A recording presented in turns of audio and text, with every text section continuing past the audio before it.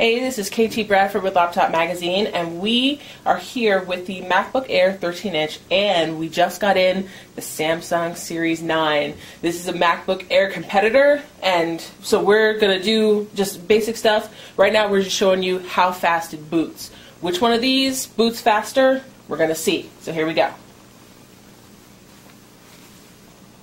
3, 2, 1.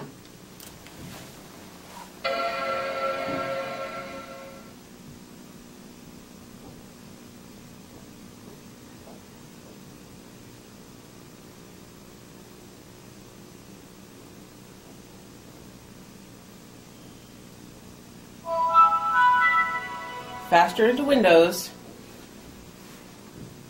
and the circle has stopped spinning, and now the MacBook Air.